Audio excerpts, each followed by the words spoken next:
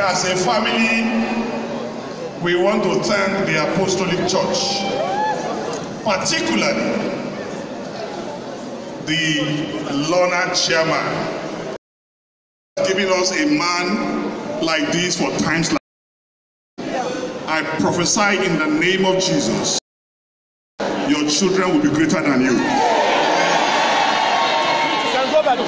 We'll appreciate this church because it's the foundation of our Christianity.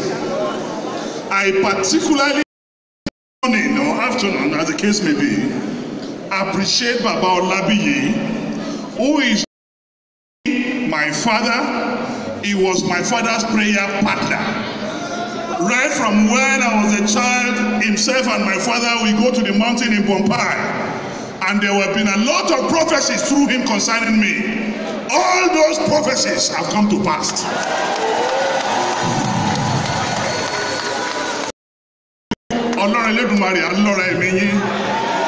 The church of God will grow from strength to strength, and the gate of hell shall not prevail. There is no time today, but I promise you again. On behalf of the Melaye family, we appreciate the Apostolic Church. And particularly appreciate Baba Oladele. God will bless. Baba Lokoja, he was, and the church was praying for me during the elections. Because of that, they went and vandalized the church. And why are you praying? God will honor you, sir. You will not miss heaven. We will not waste our time. I did not even know that we have a project going on.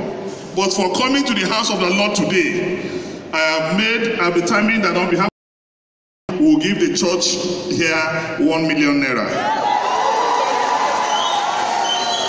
And by the grace of God, by tomorrow, Pastor Balogun will give another check of 1 million for the construction that is going on. I greet the church of God. God will bless every one of us. In the last day, we will not find any of you wanting.